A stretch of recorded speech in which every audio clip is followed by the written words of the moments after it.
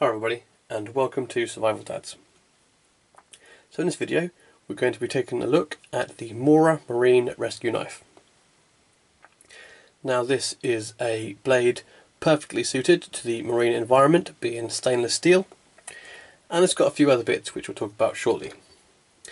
So as usual, when I look at these kind of knives, first thing I'm going to do is take a look at the sheath. So the sheath is a functional rigid formed plastic with an integrated belt loop there, so you can slide your weapon through there and keep it securely fastened to you. Have a drainage hole at the bottom, and as always with these knives, superb retention within the sheath. Okay, so let's take a look at the actual blade itself. As I mentioned, it is a stainless steel, which is perfect for the corrosive marine environment. You have no pointed tip at the end, so this is a safety knife, so it's not designed for stabbing or cutting in that respect. So it's nice and blunt at the front for safety. You have these incredibly sharp serrations along the main portion of the blade there, and this portion here is not serrated, that's just quite sharp. So to aid it in its use as a rescue safety knife, you have a nice grippy formed handle there with an elongated finger guard. So when it's in your hand, there's no chance of your finger slipping down that blade onto those incredibly sharp serrations.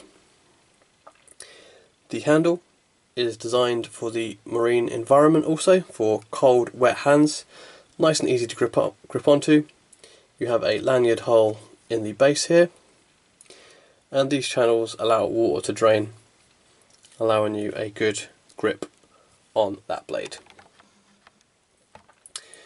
So that's pretty much all I can say about the blade. What I'm going to do now is I'm going to show how well it cuts a couple of different materials, and hopefully that will demonstrate why this is incredibly useful for someone working in the marine environment. So say you're a kayaker, a sailor, or a fisherman. You may find yourself tangled up in some line, or someone else you're with, and you need to extricate them from that threat. So we'll show you how that kind of works now. Okay, so first we have a nice strong piece of military webbing here. This stuff is pretty much bomb proof and is designed not to break. Let's see how it does with this.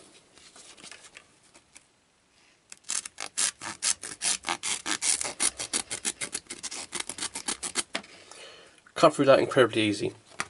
It would have been a little bit easier if it was actually a bit tighter, which I'll try again.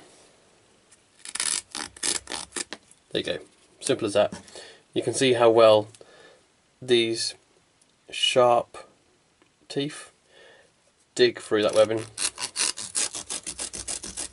allowing you to rescue yourself or someone else from danger. Simple. How about paracord? Let's see how it cuts through. Okay, so we have our genuine 550 pound breaking strength paracord there. Let's see how easily this cuts through there. It's pretty effective, wouldn't you say? Okay, so there you have it. You can see how effective it is at cutting through paracord and cutting through military spec webbing.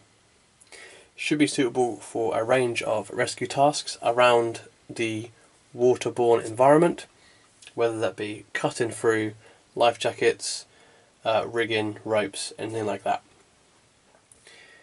So I hope this video helped you out. If you're interested in purchasing this particular blade here, I picked this up from Springfield's for a fantastic price. I will put the link in the description as always below. So yeah, thanks for watching, stay safe, and I'll see you soon.